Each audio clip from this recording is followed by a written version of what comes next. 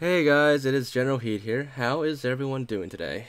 Today, we are going to revisit something in Halo 1, and that is driving the Wraith as an elite. Because normally, you cannot drive the Wraith as a Spartan for numerous reasons. So, the only way to drive a Wraith in Halo 1 is to be an elite. And a lot of you have been asking me for this video for quite a while. I figured that a lot of people try it by themselves, but I guess you guys still wanted to see what it looks like on video, so without further ado, here we go. So we're on a mission, assault in the control room, and at this part there's an elite running towards a Wraith there. And well, using a dev trainer that I have frozen time so that I can catch up to the elite. But as you can see here, can't drive the Wraith, but this is the elite that runs to the Wraith. And I'm going to unfreeze time and use the bump possession cheat on the dev trainer to take over the elite. And as you can see, I'm now playing as the elite instead of Master Chief. And if I approach the Wraith, I instantly get inside the Wraith. Basically, that elite is scripted to get inside the Wraith, and you can't really resist that without walking away from it. But once you approach it, you'll automatically get in. It's kind of like with the Sword Elite. If you stand too close to a Spartan, to yourself, you will automatically melee Master Chief. But as you can see there, if you saw that closely enough, there is the prompt to get inside the Wraith. It said hold E to enter driver's seat of Wraith or something like that.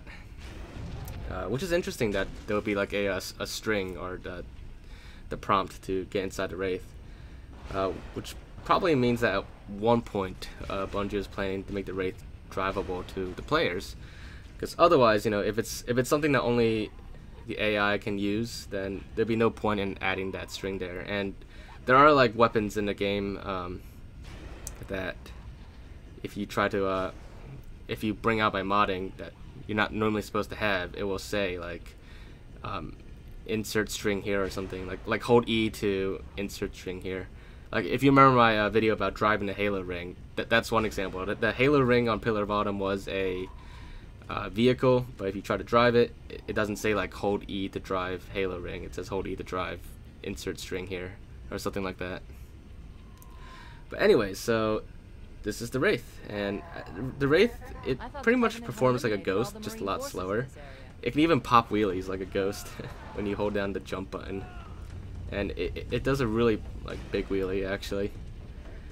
So the Wraith's a pretty cool vehicle to drive in Halo 1. It's I don't know if it's better than the newer Wraiths in Halo 2 and 3, but it's actually still a pretty good vehicle. And what's interesting is they gave the Wraith the crosshairs for the Wraith, the reticle. It's the same one that's used for the rocket launcher, the Spanker rocket launcher.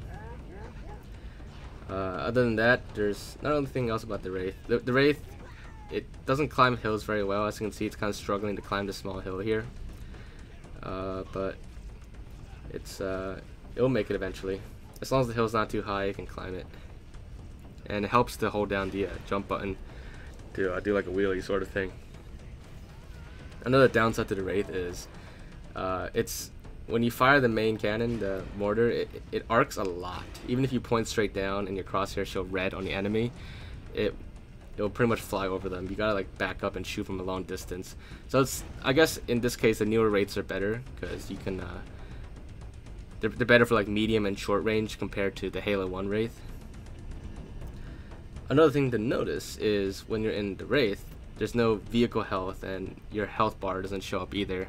So you can't tell how much health the Wraith has left, but you can see it's already damaged a bit. But let me blow it up just to show you that you really can't tell any difference. But there you go. So just blew myself up there. The Wraith is also pretty hard to flip over. I tried to flip it over a few times to see if I can get back out, but I can't. I forgot to mention at the beginning that once you get inside the Wraith as an elite, you cannot get back out. You're pretty much stuck in it. And like I said, I haven't been able to flip the Wraith. It's pretty hard to flip. It's kind of like flipping the elephant in Halo 3 without the use of forge or explosives. But yeah, so that's basically it. That's what the Wraith looks like when you drive it. And like I said, you can only drive it as an elite And of course, you can only play as an elite if you use cheat codes or a trainer. The cheat codes as in console commands or dev trainer. But anyway, so I hope you guys did find that to be interesting, and if you did, make sure to leave a like. And as always, if you have anything else you want to check out, any games or other stuff, just let me know in the comments, and I'll do my best to get to it. And other than that, make sure to subscribe if you haven't already, and I will see you guys next time. Bye, guys.